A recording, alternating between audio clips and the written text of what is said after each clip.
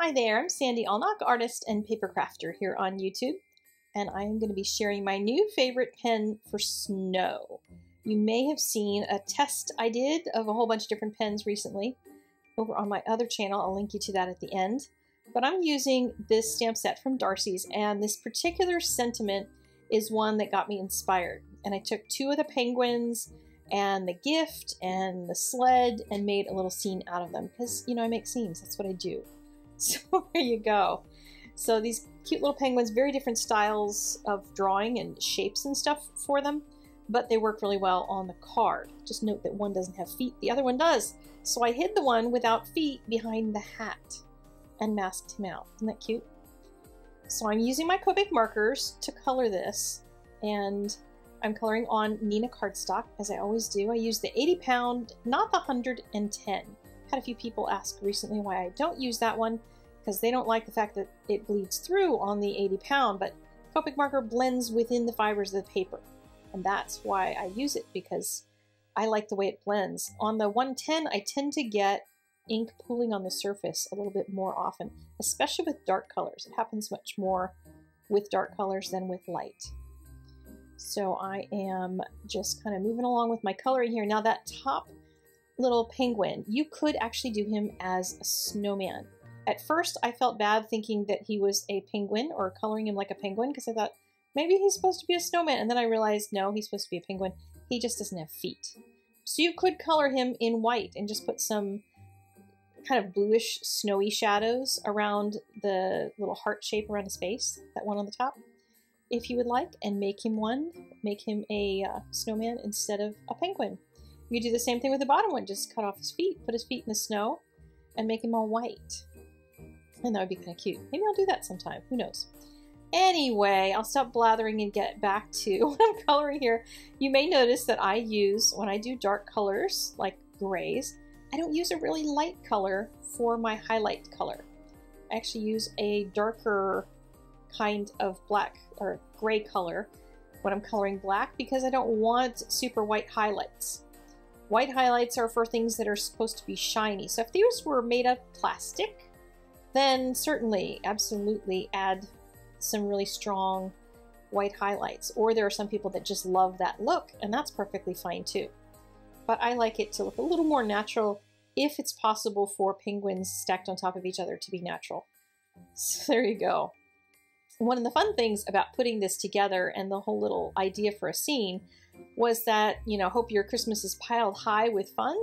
I thought it would be fun to pile a lot of different things. You could use that sentiment with a lot of different stuff that you already have, and just pile them up and let them be kitty wampus like this. I let them be kind of all over the place, so I didn't worry about getting everything straight, so that they're more playful. I thought that would be a lot more fun and a lot easier to do. And I do have another sample for you at the end of this video, so you can check out a different one that I did with these same stamps, but you could do it with a lot of them with that sentiment. So getting the stamp set with the sentiment is important, because, you know, it's all about having the right things to go with the right things. So I'm coloring the bottom little guy with two colors, with a blue and a purple, and the top one with more of a teal, and then I'm going to use the colors from the bottom one to do the package on the top. You could also stamp more of the packages in their hands and all different kinds of stuff too. You could make a really tall card, like a letter size, business letter size card, and totally go crazy and make giant piles of all kinds of critters. I think that would be hilarious. I'm going to use a technique for the background that I've used before in videos, and I'll try to link you to that video at the end, where I just make swooshes of color. And even though I put them on the screen, literally just use whatever blues and stuff that you have. You can do this in purples. I think the one I did in the other video had pinks and stuff in it. And just have fun with it. This is supposed to make it look like they're whooshing through the snow. And literally, you can have all different kinds of fun colors to make it look like this. It's a matter of using enough ink on the background to really fill the whole thing, and to make it full of saturated ink color. And right around the edges where they kind of crisscross each other, just go over them a little bit. Don't stress out about, oh my gosh, it has to be perfectly blended. because we're going to add a ton of snow on top of it. This is just to give that undercoat of whooshing wind so that when the snow is on top, it's going to look really cool to have all that in the background, all that color. So I'm just about done. I'm going to add a little bit of snow underneath of them, just a little shadow there. And then go over a few of the colors just a little bit more. And I decided I wanted to have also a little bit of shading on these guys. So I'm just going to put some shading on the side and make the light come from one particular direction. I don't even think that's the same direction I had everything else now that I'm looking at it. But it won't matter, right? How about that? You can have two directions of lighting in the same thing and nobody's going to know by the end. So I'm going to show you what it looks like if I use my Uni-ball Signo pen. And pardon my big hand in the way. But this other pen that I tested out recently is a Sharpie pen. And it is way better for those who have trouble with the Uni-ball Signo pen. It also makes bigger dots. Now this is a water-based, I believe, pigment inside this pen, whatever it is. So it's going to soften. You know, it's not going to be really hard edge. It's not going to be super, super white. However, if you don't know any different, you're going to be just fine with it. It's literally only if you're looking at it in direct comparison with another kind of white pen that you might realize it's not as white.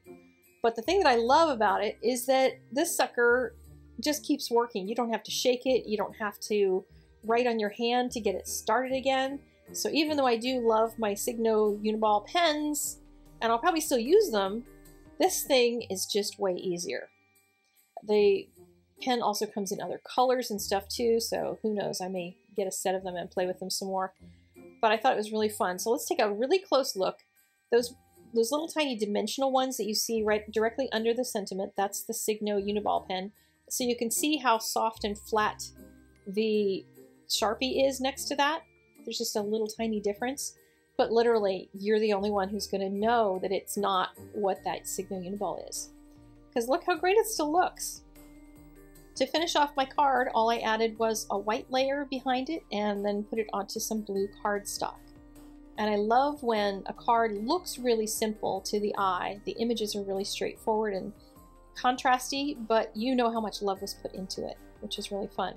I promised you another example, so I took the Santa Claus from the stamp set and then I re-stamped a bunch of times gift packages, colored them in different colors, and I used a background from the City Sidewalks class over at artclasses.com. If you haven't taken that one yet and you want to learn how to do some city sidewalk type Christmas backgrounds, please feel free to go check that out. Link in the doobly-doo. And that's about it for today. I will see you guys later. Enjoy some more videos. And there's the video for the snow test if you want to see some other products that I tested out with white snow. Okay? I will talk to you later. Bye-bye.